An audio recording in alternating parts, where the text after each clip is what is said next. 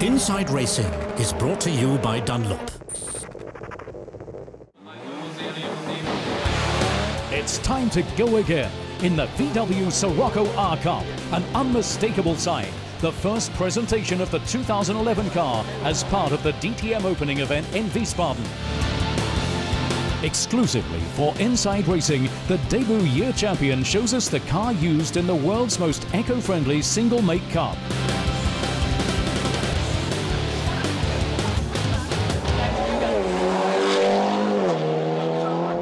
Hello, my name's Chris Heidorn. I'm the Scirocco R Cup reigning champion.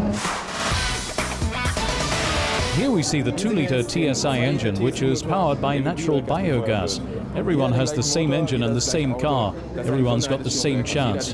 Here we've got 225 horsepower, and by pressing a button, 50 horsepower more for starting overtaking maneuvers, for breaking them off, and for doing quick lap times. Let's start in the cockpit. For the push-to-pass button, different times get specified for each track. That means sometimes we can use it for 10 seconds and then have to wait 20 seconds to use it again. Up here on the display we see when it's enabled again and when it's used up, or how many shots we've still got to launch attacks, to fight off attacks, or to do fast times. We've also got the ventilation system in the car, which is usually set to off, apart from when it rains. And we'd activate it so the windows don't mist up. Then we've got here the standard DSG transmission, which we operate via these switches on the steering wheel to make changing gear easier.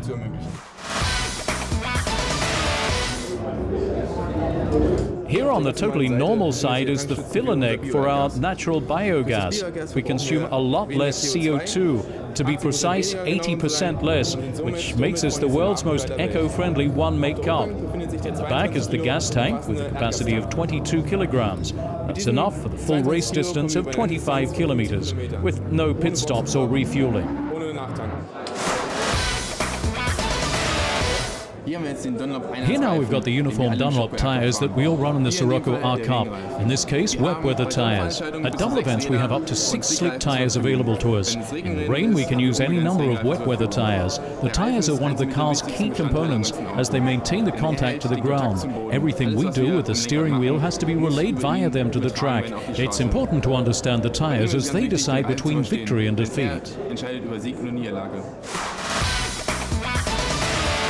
That was the Scirocco R Cup. Having shown you this biogas car, explained the push-to-pass system, I wish all the starters in the 2011 Scirocco R Cup every success.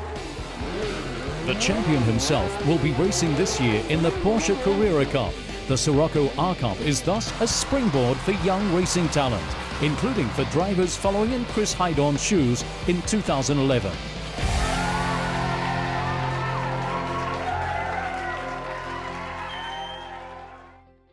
Inside Racing was brought to you by Dunlop.